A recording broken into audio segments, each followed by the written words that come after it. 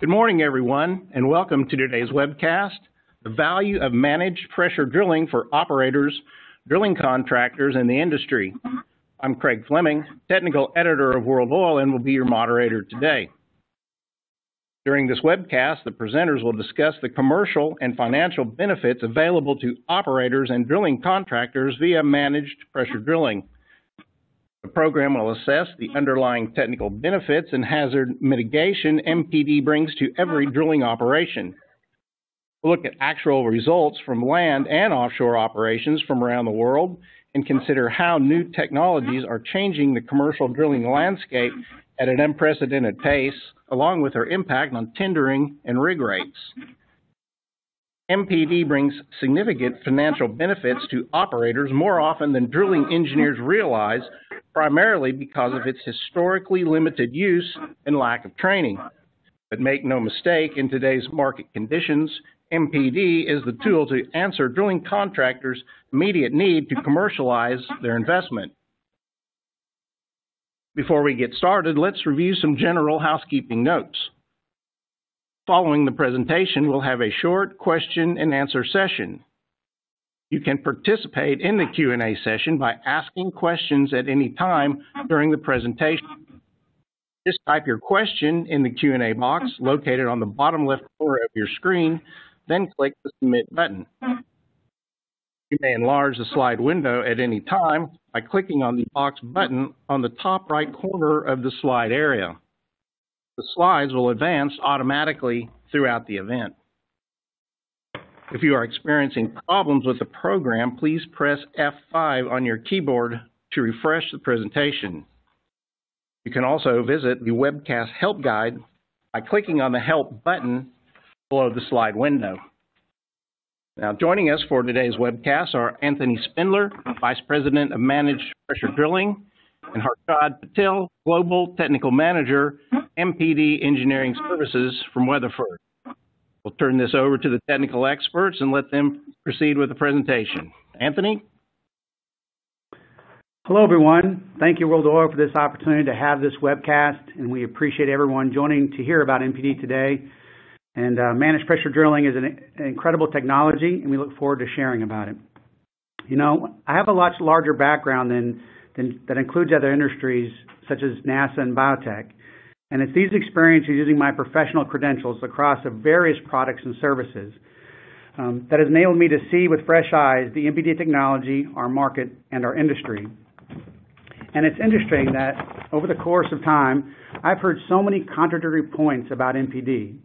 In the same week, I could hear from one person MPD couldn't accomplish something while we had done that very thing for the same company somewhere else in the world. Hopefully our time today demystifies MPD and helps all of us understand its value. With that, I'll let Harshad introduce himself. Thank you, Anthony. Greetings, everyone. This is Harshad Patil. I started my career as a drilling engineer, designing and executing some complex extended reach wells offshore West Africa, which were essentially drilled without MPD. I continued as a drilling engineer for some years doing conventional offshore drilling before I moved to MPD around 9 years ago. In my early career with MPD, I did start with learning how to hammer union, which was a criteria to becoming a well site supervisor, and worked extensively in the field operating MPD equipment. Since then, I have not only installed and executed numerous MPD jobs globally, but worked on accomplishing several engineering calculations related to MPD cementing, well displacements, running completions with MPD, influx management envelope, functional design specification with deepwater MPD installations, and like. So from this experience, I plan to convey to you the difference MPD makes over conventional drilling from a selection of published papers. With that, let me hand it over to Anthony to kickstart our presentation. In talking today about managed pressure drilling, we're going to divide it into some sections. So the first part is technical, and Harshad will go over some specific examples, which also documented in published papers, and we'll cover the value that this brings to operators and drilling contractors. I'll also do some thumbnail cost-benefit analysis so we can see that together. And then I'll cover some industry trends and considerations as we think about technology and how it applies in our industry and how we should go forward. And then we'll open up for questions. Let's start with kind of reviewing what the registration questions were. So the first question was, do you know how much money you saved last time you used MPD? 18 said yes, so percentage, but even more said no, they're not sure. What's kind of funny is more typed their address, so I don't know if that means we have a lot of job seekers who are used to typing their address in monster.com, but maybe we didn't answer that question very well. Now, the second question was, how effectively have you commercialized? So 32% said yes, so that's a pretty good percentage, and shows that many more, probably a good portion, do understand the value of MPD. And then the last question is we kind of asked, what drilling risk are you concerned about? And you can see the responses there. Quite a number of those hazards at the top, all are pressure-related hazards, which Harshad will talk about. But what's interesting is at the bottom, not very many said narrow window, which really isn't the use of MPD today. It's really a risk mitigator. And even on the bottom, the two lowest are actually results of all the above. That MPT, you'll see all those items above cause MPT and poor rate of penetration. We'll see those improvements in Harshad's examples. You know, we had 375 people registered on Tuesday and almost 500 by today. And I think these stats show, again, a good picture of what we think of MPD and what we know, and we look forward to sharing this information with you. With that, I'll turn it over to Harshad for the technical section. Thank you, Anthony. Well, I'll be going over examples to illustrate how MPD assists in mitigating these challenges. But first, we'd like to focus our attention on some industry statistics. Statistical data of non-productive time, like the Dodson data I'm referring to in the slide, shows even more than 40% of NPT is caused by pressure-related events. These events include kicks and losses in stuck pipe or stuck pipe and twist-offs caused by wellbore collapse. Speaking with a few operators recently, they think that this NPD number could be as high as 50%. Now, this really affects our time and cost estimates to get a well down, don't they?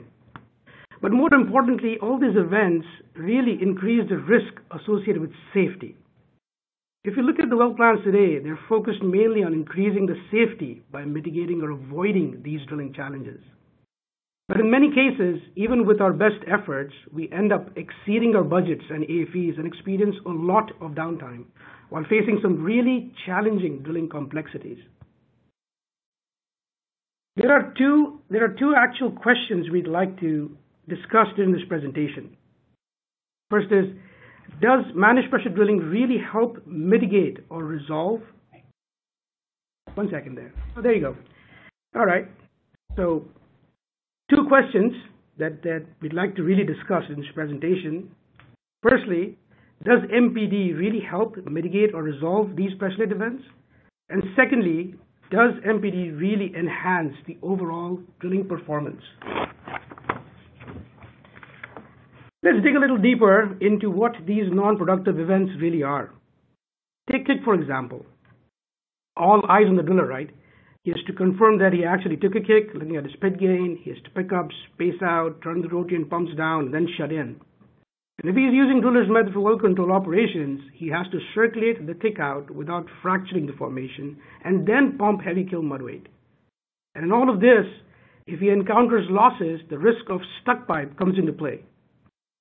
Now, if he really gets stuck, the chances of him coming out of it reduces drastically, and in many cases, he would end up sidetracking the well and losing his BHA. Now, if the drill string gets stuck due to wellbore collapse, for instance, the chances of losing the BHA also increase drastically, and a sidetrack can again become necessary. Well, if you really think about it, MPD could be a great tool to avoid these events. But to ensure we utilize MPD to its full potential, we do need an engineered solution or an engineered approach, which actually could be much more stronger or beneficial than an impulsive, unrehearsed approach. Further, if you look at the MPD systems today, they can instantly detect influxes, and some of them can automatically apply surface back pressures to suppress or stop formation fluids entering the wellbore. This instant response is geared to keep the influx size as small as possible to help reduce the potential risks associated with the well control.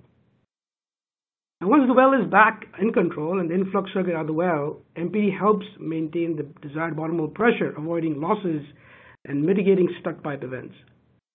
In cases with depleted formations, the drilling margins could become a challenge, mainly as the risk of hole collapse increases considerably. The MPD technology allows us to maintain bottom hole pressures in the green zone, as shown, if planned correctly.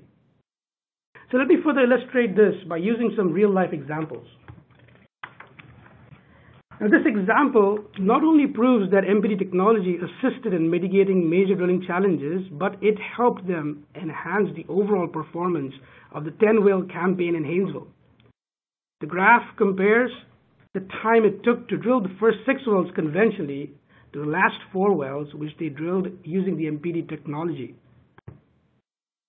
Their biggest issue was deciphering ballooning versus a sustained influx, where procedural safety became a priority. In addition to that, obtaining higher ROP in Haynesville was a big challenge for them. As you all are aware, high trip gas and background gas become a safety hazard, especially in areas with naturally fractured formations. In these, when the BHA is stripped and the well sits for a day or two, large amounts of gas can accumulate at the bottom of the hull, which could migrate up depending on its solubility and bottom hole conditions. As you can see here from the graph, MPD significantly improved their drilling performance. They manipulated the bottom hole pressure per their need while drilling, as they were constantly analyzing the various data feeds they were getting. Some drilling engineers and specialists call it listening to the well. Well, during drilling, they didn't exactly use the constant bottom hole pressure method, but a combination of pressures to mitigate and prevent ballooning, losses, and maintain background gas to a minimum. And to their surprise, they just by reducing the bottom hole pressures, their ROP increased from a mere 15 to 20 feet an hour to 40 to 50 feet an hour. So digging a little deeper into why ROP might increase by reducing bottom hole pressures, I came across a study of increased penetration rates in transition zones to abnormal pressures as cited in SPE drilling textbook or our red book. The study states that increase in ROP in the transition zone is a result of 2 important factors. First one is, of course, the decrease in the differential pressure across the bottom of the hole. And second one is attributed to decrease in rock strength caused by undercompaction.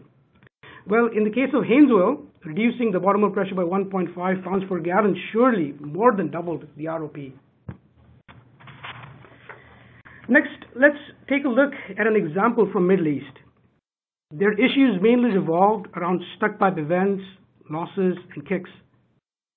The operator provided us with offset data of around 53 wells, which we analyzed, and we found that 30% of the wells experienced NPT due to stuck pipe events. Interesting. Whereas 26% of the wells experienced well control events, probably due to pore pressure uncertainty or kicks in relation to nearby injection wells. And 11% of the wells experienced NPT due to losses. Well, by using MPD and managing bottom hole pressures, they could lower the overall differential by almost 21%, which completely mitigated stuck pipe events. Furthermore, the operator could now obtain 14 pressure points in the oil-water contact, which were never achieved in this field before. In many cases, the reason pressure across the oil-water contact are important, especially down dip, is to plan the injector wells appropriately for enhancing the production of the entire formation. The MPD packages nowadays are usually equipped with Coriolis flow meters, which enhance the early kick detection algorithm. In this well, while they were drilling through the pore pressure ramp, the MPD system detected an influx and controlled it by adding 150 psi back pressure. The well was brought under control in less than 4 minutes in this case, which prevented shutting the well in, and drilling could resume with a new surface back pressure without increasing mud weight. They could completely mitigate losses while drilling with MPD. The challenges of drilling in high pressure, high temperature environments become much more severe as compared to drilling through normally pressured zones, don't they? This is a real example of an exploration well in a gas-rich area with formation pressures around 18.5 ppg at 350 degrees Fahrenheit. What happened was, when they were drilling their offset well, they got a high-pressure kick, and during well control operations, they lost nearly 1,100 barrels of kill-weight mud. They somehow managed to cure the losses and control the well, but then found that their drill string was stuck, and eventually they had to sidetrack. All of this cost them 45 days of non-productive time, and their future with exploration prospect was surely in jeopardy. Well, they wanted to see how MPD could help, and to everyone's surprise, MPD could save them 50 days to reach target depths and was able to eliminate almost all of their pressure-related non-productive time. The reason MPD was successful in this well was because they could maintain their bottom hole pressure above the 18.5 formation pressures and could prevent losses while they drilled through this particular pressure ramp. Now, with temperatures around 350 degrees Fahrenheit, the actual bottom hole pressures were much lesser than calculated, and this is due to the thermal effects. MPD could help them compensate for the bottom hole pressure reduction by applying the necessary surface back pressures. Obtaining cores in an exploration well is one of the topmost priorities. They could retrieve 3 cores from this well without getting stuck. Now, the value of the data they could get from studying the cores would surely benefit them for future development of the field. Let's talk about the value that MPD brings for cementing operations. In most cases, the well cannot be handed over to completions if we cannot prove that there is a proper cement bond that isolates the producing formation. The governing bodies offshore Gulf of Mexico, Europe, Asia, etc., and also land dictate a specific height for where the top of cement should be above the producing zone. This example is from offshore Gulf of Mexico, wherein the operator was spending roughly 25 days on an average performing remedial cement jobs. The remedial cement jobs could be tricky, in which you have to perforate and squeeze, hoping the cement fills the void above the producing zone. The perforation guns are then milled before the next cement job then the cement squeeze is done. And it could take a number of these squeeze jobs to prove the required top of cement before satisfying the criteria set by the governing bodies. So from a design standpoint, the frictional pressure loss estimation with a liner in the hole becomes challenging, especially with hole sizes 8.5 and lower. Also, the fact that there is no pressure gauge down the line of the casing to adjust the models to makes cementing calculations difficult in some cases. So the way MPD cementing works is by maintaining the highest bottom hole pressure below the known fracture gradients. This is how it works. So this is achieved by lowering the mud weights and managing the bottom hole pressures with MPD during a cement job. What we're essentially doing here is reducing the surface back pressure as the heavy column of cement rises in the annulus. With MPD, now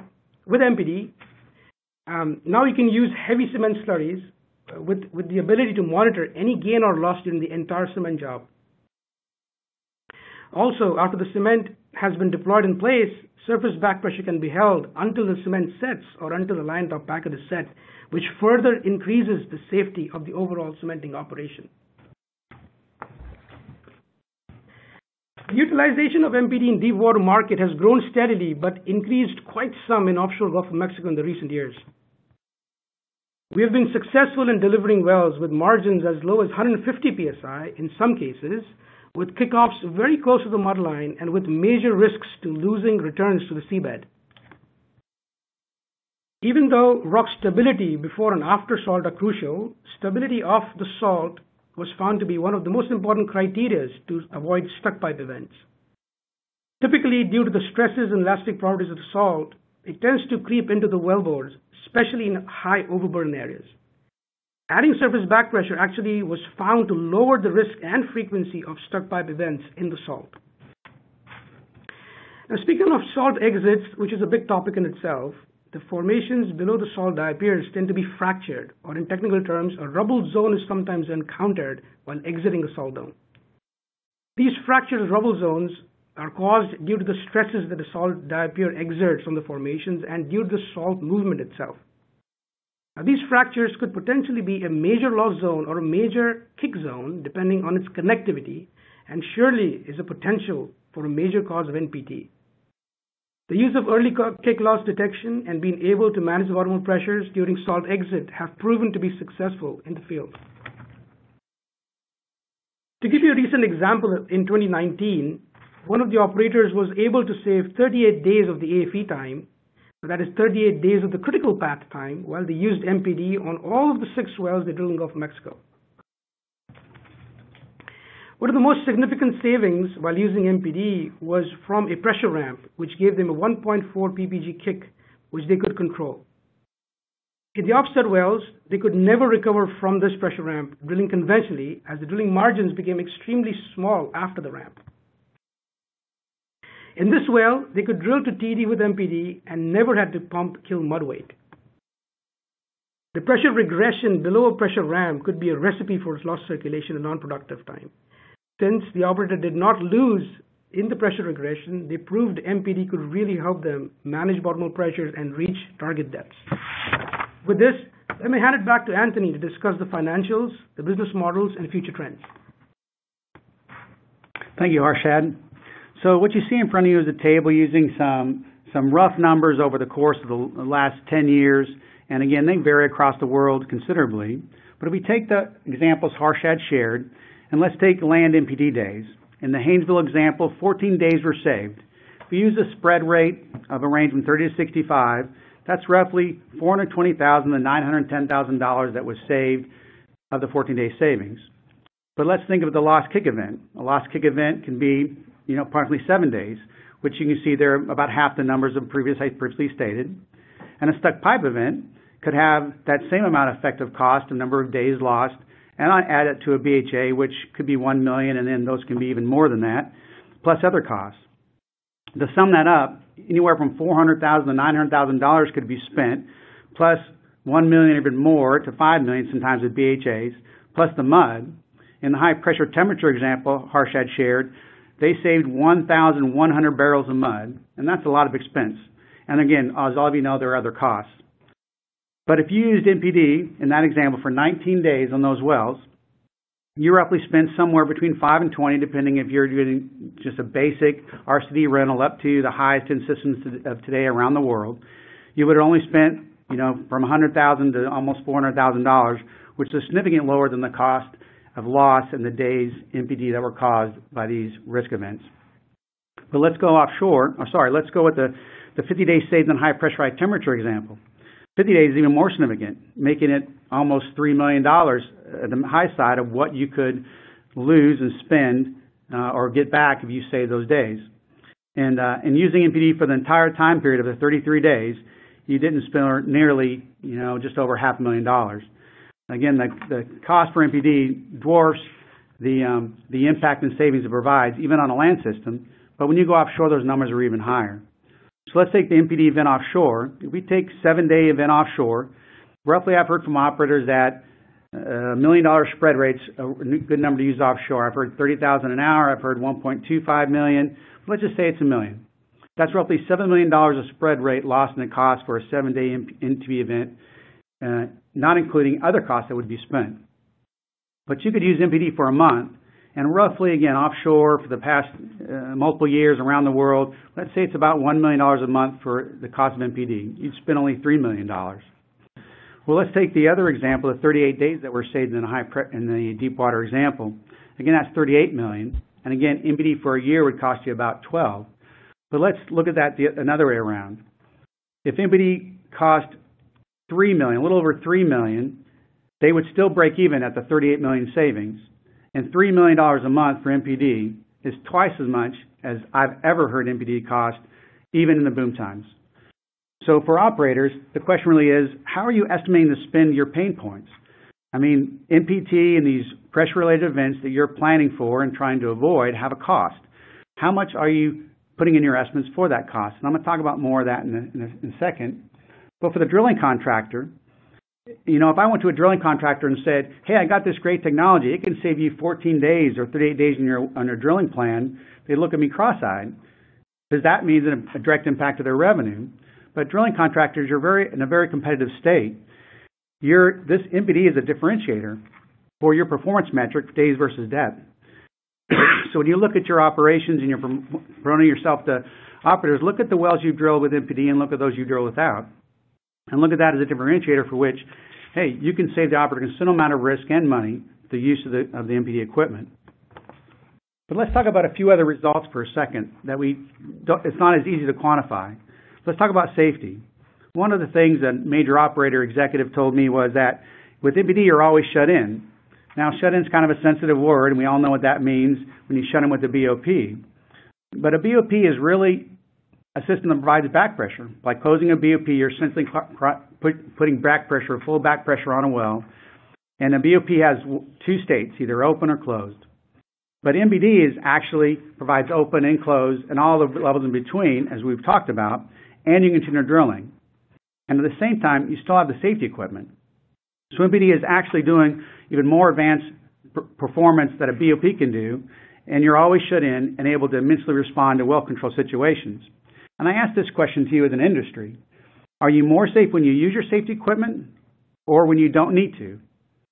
You know, I really find it astounding when I joined the oil field and the amount of, compared to all my military experience and consider safety equipment, the amount of times we test and the amount of times we operate the BOP is astounding. I mean, I can't imagine, I don't think of another safety equipment in the world where we accept using it that much. If there was the airbags in your car and we were testing them every week and every 6 months we were using the airbags in our car, I think we all would say we need to find a safe way to drive. But let's talk about something else. How about smaller volumes? As Harshad mentioned, an influx with MPD can be very small.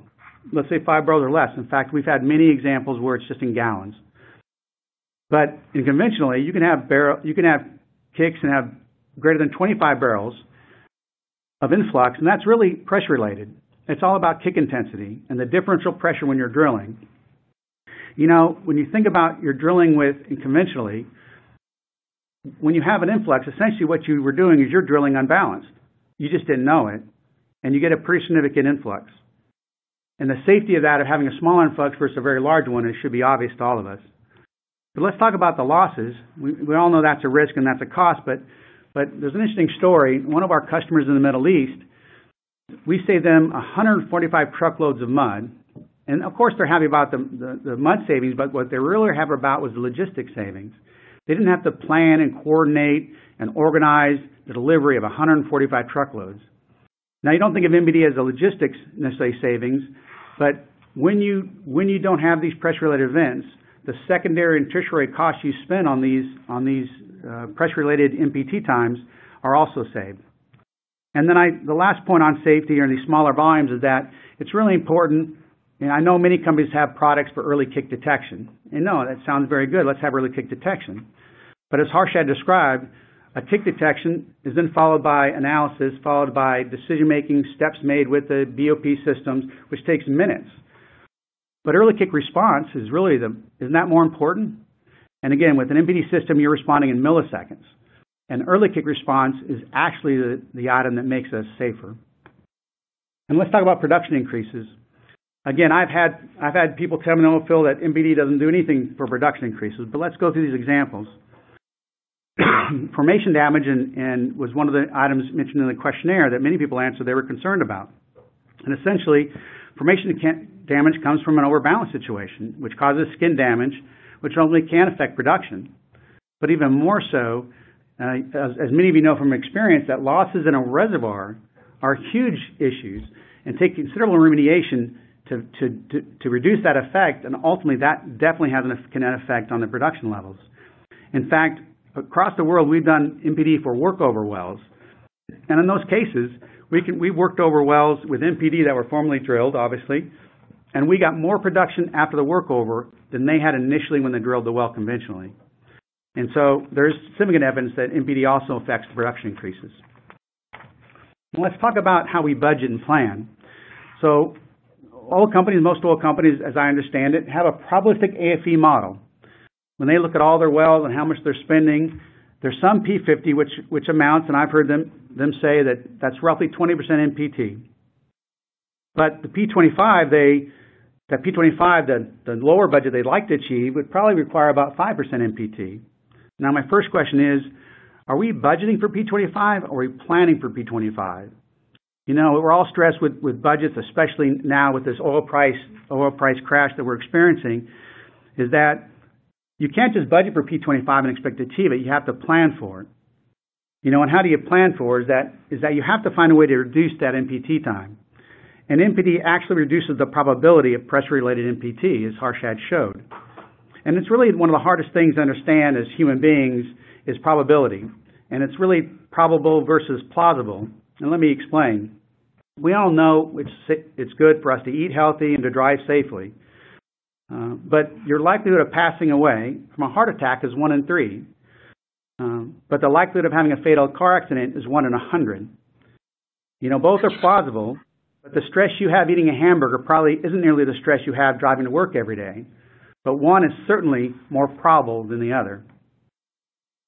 But let's go to companies. What companies need to do for drilling contractors and operators is look at the MPT time you have when you drill with MPD or conventionally. What is your P50 MPT? And remember the example from the high pressure, high temperature. In that example, 35% MPT time was reduced to 4.3. That reduction obviously happened reduced number of days drilling, and that number has significant cost savings. So let's look around the world for a second. Look around the world. These are all the places that we know that MPD is being used. It's pretty significant, as you can see. And what we see around the world is the utilization rate anywhere from 5 to 75%. Of course, some are 0. But in the U.S., in historic numbers, roughly 75% of drilling was happening with at least an RCD of some form of managed pressure drilling. And around the world, we see in places it's 5%, and we see it growing and more in various places. But obviously, the U.S. isn't an isolated place. MPD can be used in a lot more wells than it's currently being used. And what we're seeing is the adoption rate increase. We're seeing those that haven't used it before, and as we show and explain these examples, they are starting to use MPD more. And even more interesting is we're seeing geocentric tipping points, where those who have used it are seeing this benefit, and they're starting to go from just using it to make it a standard process. And let's look at that's how it's happening offshore. So this is the MPD rig integration for the last, from 2013. As you can see, there's the number of deep water rigs that were operating. And on the bottom, you're seeing the number of MPD kits that were in service, and those that are rentals and those that are owned by operators. So last year, 2019, we reached 13% of the industry, and we think that'll grow to 16%. But if you look at that curve, that is a 30% growth rate. And that's pretty significant, and that has completely different than it has to do with the number of rigs being used. World Oil, just in their webcast a few weeks ago, shared that they think the offshore industry will go 4.7%. Again, all of us are in speculation of how that's going to happen now with this price war. But MPD is obviously operating in a different curve than what the industry is just normal drilling operations. And there's a reason for that. So the reason is that offshore operators are tendering a higher percentage of rigs needing MPD. At some time in the past, that was 0. It was 30 a few years ago. And drilling contractors have shared with me that it's somewhere between 50 and 60% last year. So let's pose this question. If there's 200 plus rigs remaining in the offshore industry drilling MPD, it'll take 8 years at 30% growth until all of them have an MPD system. So my question is, how many years is it going to take if there are 100% of tenders require rigs with MPD? It will require significant faster, but that also requires significant growth in the industry. And let me use an example as some in the industry still would like the model still be the old way, that still have a rental fleet. And let's talk about how that's just unsustainable. To have 200 more rental systems in the world, if Weatherford have half of those, that's 100 riser systems. That's well over $10 billion in CapEx.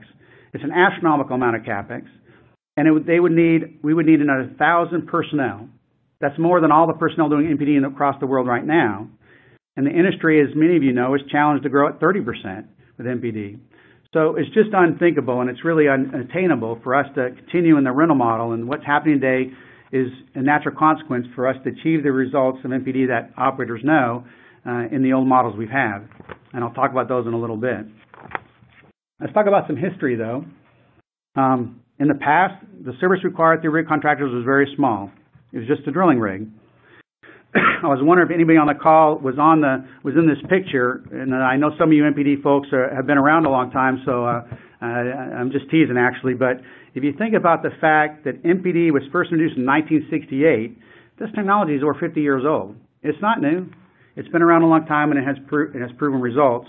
But today, what's happening is that service required through rig contractors is extensive, a number of different products and services. Now, for the operator, this certainly makes sense, and it makes sense for all of us. Many of us are doing this in the industry, is let's put as many product and resources through a single procurement chain. It makes less procurement exercises. It's simpler, requires less procurement personnel, so it makes sense. And the operators are benefiting from that strategically because the rig rates and rigs are so competitive, and so very competitive, and that's causing, again, them getting some price benefit. But for the drilling contractor, they're taking on additional risk because often they're unfamiliar with the cost and the prices and technology which they're being asked to provide. And the thing important to remember about risk is that it's not a zero-sum game. Now, for those who don't know what a zero-sum game is, it's like chess or checkers. For somebody to win, somebody loses. But risk isn't like that. You pass risk down to the supply chain, it still exists.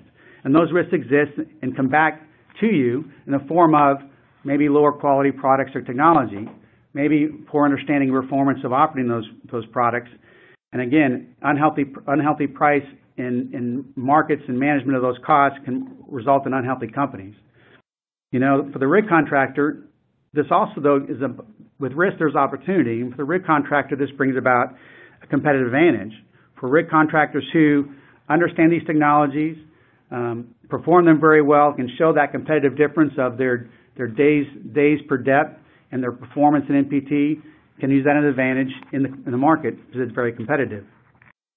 So let's talk about the models that we shared and mentioned earlier. So the rental model that's been there for a while, an operator would hire a drilling contractor. They hire a service company for some of those services shown, and then of course that service is going to mobilize and execute on the rig, and that's the historic model, which again, as far as MPD concerns, just can't continue. But today we have the rig tender model, and what's kind of happening is operators are tendering to the rig contractor and then going to these service companies for either rental or capital sales based on what the products are. And what we're seeing in the market is that the rig contractors haven't really received that financial benefit in their rig rates. And again, it's really not sustainable either. You can't continue to spend money and not receive money and become healthy. And I think we already know through the crash that we're in a tenuous situation right now in the industry, and certainly this price war doesn't make it any better. You know, an important topic for all of us is the total cost of ownership. And with that, I ask you, whose total cost of ownership? Certainly the total cost of ownership of the operator needs to be effective. And they need to see value of these technologies and operate and can only improve. But we need total cost of ownership of the drilling contractor to be valid, and that they can continue to effectively perform and improve and continue on. And again, that's the same with the service company. You know, what we really need in the industry is more alignment, where the operators really look at the drilling contractors as performance partners, and the drilling contractors look at their service company as performance partners. And by aligning the performance we want to achieve with the technology we have, we'll get what everybody needs, and we'll have a more effective industry. You know, in 2018, the MPD UBD conference was sharing that they were still searching for the right model. And I would say today that the industry is still searching. Let's talk about some trends. And what I'm going to do is talk about trends, but talk about the value challenge. Sometimes these trends all sound positive and exciting, but there's value challenges with it, and I want to share some of those. So let's talk about the first one, the red zone reduction. Again, for those who may not be familiar with the red zone reduction, we want to reduce the personnel in the moon pool in the drilling area because that's a high-risk area for injuries, and the more we reduce that, the safer we are as an industry. But the problem with that is priceless means free, and you're wondering what I mean by that. So let's pretend for a second that I have a web app, and the web app absolutely is proven to make your kids safer. It absolutely is. You're sure of it, we're sure of it, and we're offering this web app for sale. Should it be $10? But we're talking about your kid's safety here. Maybe it's $100. Again, this is a proven technology to reduce risk, which if it would happen to you would be significant catastrophic risk, and your children are priceless. Maybe it's $1,000. But what you're thinking in your head is, Anthony, didn't you say this was an app for an iPhone or an Android? I mean, they're free. Can't you make the money on this via advertising or data collection? And that's the problem, is that people have a trouble pricing things that are safety. We want to be safe, but we don't understand how to buy safe. What we do is compare that price to other things that have nothing to do with safety, just other apps on your phone. And we're doing that a little bit with MPD as well, is that the benefit and the safety that we're showing here isn't being realized in the value and the value of also the new technology that's coming to market. And again, there's a reason that governments around the world make safety mandatory, car seats and seat belts and safety equipment. Because again, we have that trouble understanding that, do I spend $150 on a car seat, or I spend a few more $1,000s on a safety equipment, is because we tend not to make that choice. But it's a choice we need to make as leaders, and we have to remind ourselves how important it is to be safe and to invest in safety. Let's talk about integration automation. Again, there's been many advances in the industry brought in MPD and as other technologies as well. But I was talking with an operator about a portion of this technology, and they were stressing that there wasn't a standard for something, and so they really need to have a standard. And I was totally in agreement with that, but the point I made back was, you can have the standard all you want, but if you don't specify it, then you're not going to get it. You're going to get whatever can be offered. And then again, if the companies that are offering that standard and the higher quality or higher automation and the higher integration aren't winning the tender, then you're not going to get it either, and there's no value. So there's really no value in integration, automation, advancing products unless they're specified, unless the person winning the tender, winning the work actually, wins the work. Let's talk about consolidation and commoditization. Certainly there's been a lot of industry consolidation since the crash. Again, that's often provides more offerings. Companies come together, have more products, have more offerings, combine, integrate more things, and it's very positive. But it also causes less competition. And as you commoditize products, what you see is that and let's take pins, for example. You have 1,000, you can go to a store and find 1,000 pins, and they're no different. When you commoditize a product, then it becomes stifles technology innovation. We're kind of seeing that with some of this in the transition we're making in the MPD industry, is the risk of stifling technology innovation. Again, and what has to happen in the future is, again, to change that would mean business models that actually change, such as Dollar Shave Club and Uber. The business model will have to change even further to continue those improvements in automation and integration. Let's talk about low carbon footprint. We all like that. Certainly, I just trying to struggle sometimes if somebody could tell me what a carbon atom is worth. I think I mentioned that story about 145 truckloads. And again, the 145 truckloads of mud meant less losses, which is also an environmental impact of having to produce less mud and the chemicals and materials to use. But also the fact that less truckloads has an environmental impact of less time and vehicles on the road emitting carbon. And again, less MBT and more efficiency means, again, less time we're producing and producing carbon in various operations. So it certainly is less carbon footprint, but I know that we have a hard time imagining MPD lowers our carbon footprint, but it really does. And let's talk about the last one, digitalization. Again, data is so important in digitalization, but let's realize there's no value without the data. We didn't have a digitalization strategy or an opportunity in the 17th century. We just have it now because we're in the 20th century. But there's also no value in the data itself. Unless you take the data and do analytics and make something of it, there's no value in the data. So you have to invest in the data to get that. Again, there's a tremendous amount of data that's provided in MPD when you drill through wells and understand the formations and find out those uncertainties before it's too late.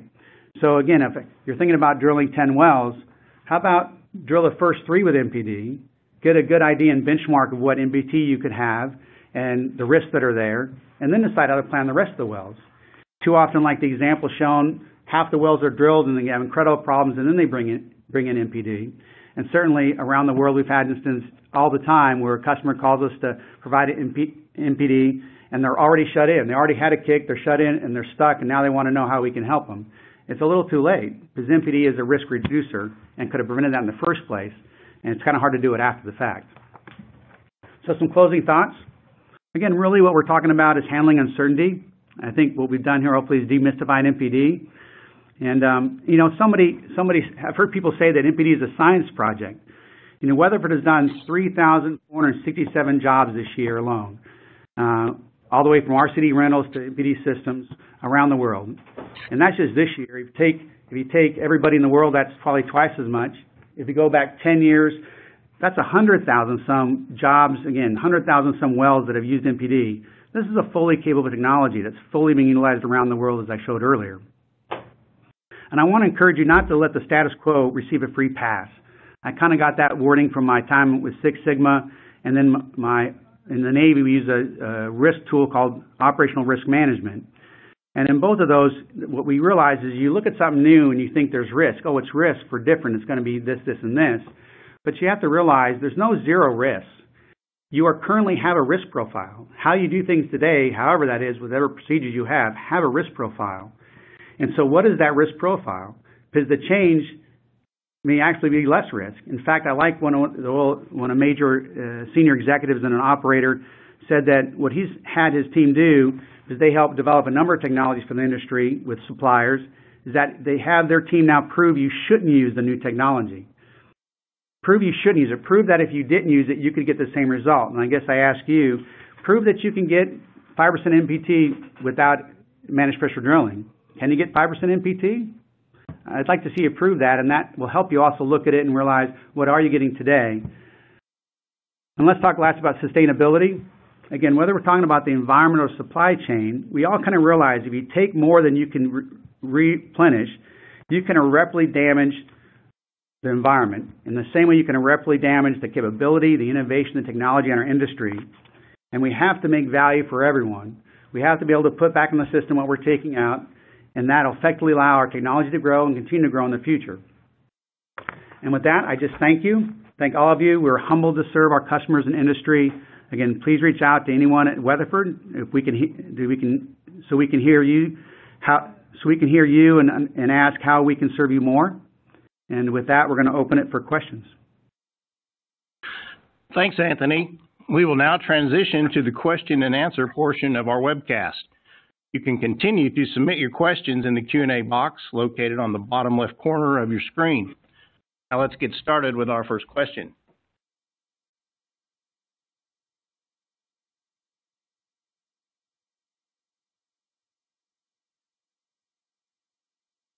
What MPD method is in the presentation based on?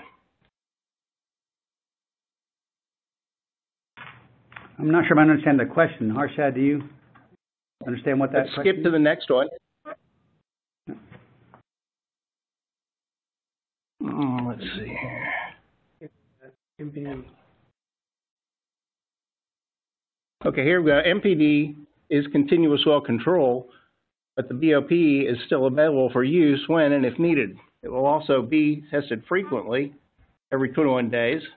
Do you think regulators will extend the time between BOP tests for deepwater wells once they figure out that MPD replaces the portion of the duty of a conventional BOP? Do you anticipate that regulators would ever require MPD on all deepwater wells as a significant kick prevention management tool? Yeah, let's kind of look at it this way, and I like the analogy of using your brakes. So your brakes on a car are a pressure control device. By applying pressure to a pad and a drum, it reduces your speed. It's a speed control device. So what is an analog brake system? An analog brake system is a control system that gives you optimum brake performance. It could adjust that pressure faster and more accurately than a human ever could to give you optimum braking. Analog brakes is a control system. Your brakes is still a safety system. The emergency brake is still a safety system.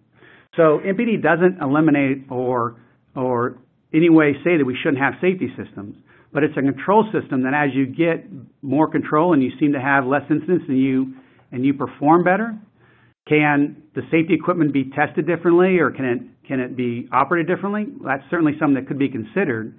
But I think I do kind of imply in the earlier part of the slides that again, if we really care about safety and we have shown proven safety benefits of a child car seat or that MPD can reduce risk, then I think at some point regulators have to really think about why isn't this mandatory if it's proven to be safer. Good deal. Next question is, what are the precautions required for planning MPD? Well, I'll take that. There are a couple of things that you need to take into account when you plan MPD. Of course, the limitations of the MPD system itself, like the RCD has a pressure limitation. The shoe strength is a pressure limitation. The rig itself, sometimes if it's land, could be a limiting factor based on the height of the rig floor to the BOP, and you have to fit the RCD in there. So there are quite a few things that go into designing an MPD package correctly for the given well, right? And like I suggested in my slides and presentation, it has to be an engineered approach. You have to look at it, in a broader view before you actually go into just utilizing it. Good deal. Next question. Why would anyone drilling offshore not drill everything with MPD to reduce consumption of drilling fluid, chemicals, and weight material?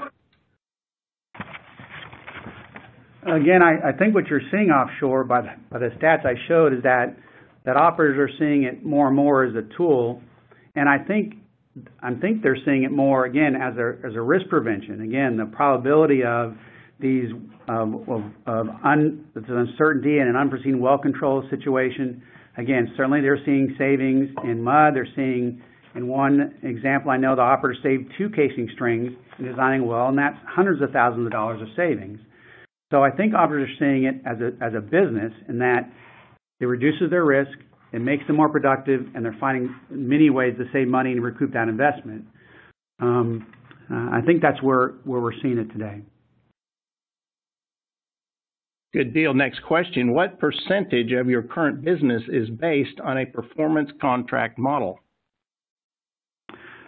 So I want to make sure I clarify that, because sometimes we think of a performance contract model of, hey, you perform this, you get certain bonuses, you get certain percentage of something, and I'm not going that far. Again, certainly industry could go that way, and it's been talked about for years, but what I'm talking about is, are you choosing the higher performance company to do your work? Are you really basing your choice on performance, and understanding that performance includes the type of equipment, the safety of equipment, the performance of the suppliers? Are you looking at performance alignment and understanding that, again, when you want higher performance, you're investing in a higher performance car, you're going to pay a little more for a higher performance car? Are we looking at our procurement that way, that we need to drive for performance and not just drive for a lower budget? Next question. What is the most important critical component in the MPD spread? Critical component in the MPD spread, okay, fair enough. Depends on if you're talking about offshore or land, right? You definitely cannot do MPD without an RCD, and you need a choke to actually put back pressure on it. Then you need a Coriolis meter to find out what your flow out is. That enhances your whole understanding of how you're reading the well. Now, in a lot of cases, we call it poor boy MPD. They don't use Coriolises on land, which could be one of the cases. But you definitely need an RCD. You need floats in the drill string, and you need a choke, and you need the piping that connects all of that. I guess in a short notice, that's the best answer I can give. Good deal. Next question. What is the daily cost of running MPD offshore?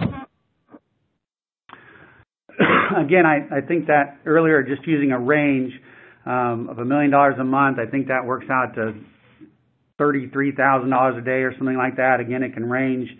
Even that can range up and down. Again, it's a matter of also the personnel, more personnel used. And again, do you want engineers on there full time or just one? So I think it varies, but I think that average I used in the slide was again a reasonable average for around the world, both today and in the past 10 years. Next question. Do you see a trend of MPD drilling spread to onshore shale drilling? It's interesting you asked the trend state. We're already using it in onshore shale drilling. It's already being used extensively. Again, when I say the fact that again, from data we've collected in the past and near term, that 75% of U.S. drilling uses an RCD or some form of MPD, that covers a lot of the drilling happening in the shale drilling today. So again, it may not seem obvious to everybody that, again, when you're trying to drill wells that require fracking and don't want to flow, but essentially, again, you're still dealing in a situation where you have unknown pressures, unknown carbonates, you can have losses. So again, I think just realize that no matter what area you're drilling into uncertainty.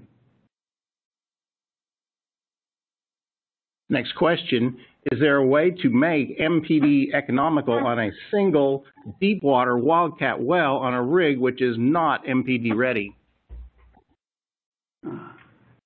Read the question again, because I think the first part didn't make sense of the last part.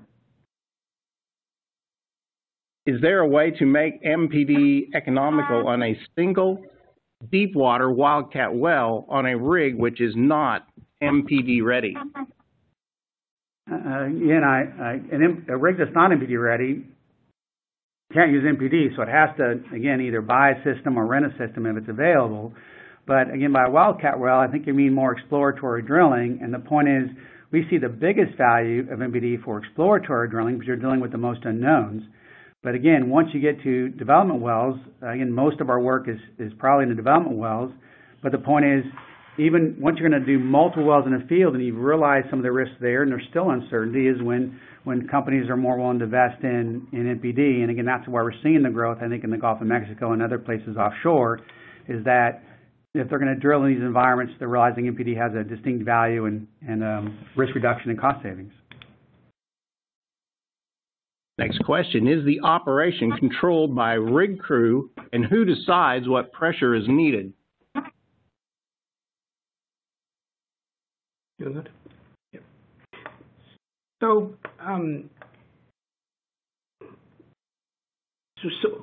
well, let me put it this way. We have trained a few of the operators, especially in the deep water, to understand what pressures are required. But at the end of the day, depending on the expertise of the driller or of the operators on the drill ship, the trainings and their education might, there may be a lag in getting to that phase. Nonetheless, we are planning for actually training the drillers to understand what and how they can put pressure on the well or manage the bottom pressures correctly. Now, there are quite a few layers to that, depending on if the rig crew is land or offshore, right? And and depending on which kind of software they use, there are different tiers of our software too. So I think that's where I'll stop. Let me add to what Harshad is saying in that. Again, this is a good question in that MPD isn't installing equipment offshore and setting a pressure. MPD is the best MPD is when you plan and design the well for MPD, and you plan and design with your best understanding of the well, and you implement that plan. And again, just like conventional drilling, there's many things that you find different than your plan, but again, that's one of the benefits of the MPD system. It can react to that. So there are systems out there in the world that just provide a single set point and they drill with one pressure until they want to change it. And again, I think whoever's setting that set point or whoever's designing the well needs to be qualified engineering. And again, to be fair to the drilling contractor, they've been placed in some odd situations where they're saying to provide an MPD, but the operators assume that they're going to provide MPD engineering, which isn't really their skill set. And they don't get that just because they buy equipment.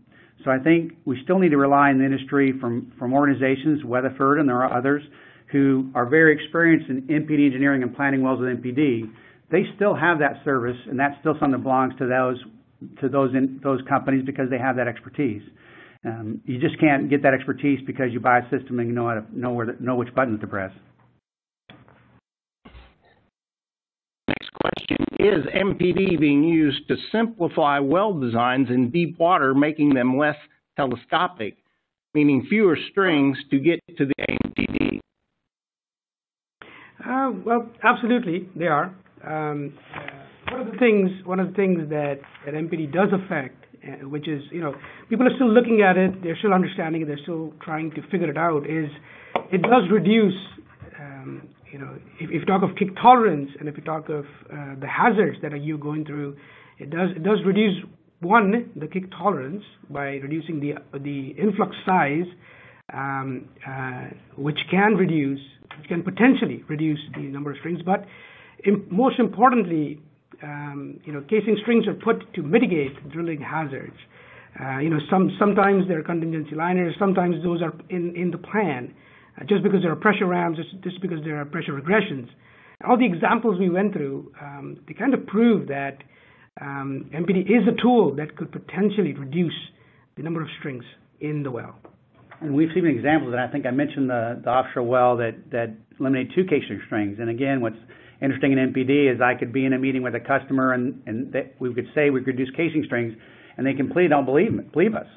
But we've done it. We've done it offshore. We certainly do it on land, and I think I like the way Harshad said that. Casing strings are there to manage risk. Right. If you can manage the risk some other way, then you don't need as many casing strings. It all depends on the well. It all depends on how the well is planned. So. Next question, what is your approach on flat time improvements applying MPD? Well, it depends on what the flat time is, right? If the flat time is about top drive, then of course MPD cannot help. But in terms of pressure-related events or drilling hazards related to pressure in the well, or major kick events, loss events, ballooning events, MPD does help a lot. It does help reduce those flat times, and it does help reduce the sidetracks mainly. Yep. Thanks, Harshad. That's all we got time for today. We would like to thank you all for attending today's webcast. We would also like to thank Weatherford for producing this timely and informative presentation. Finally, an on-demand version of this webcast will be made available in the coming days and will be emailed to everyone. This concludes our presentation.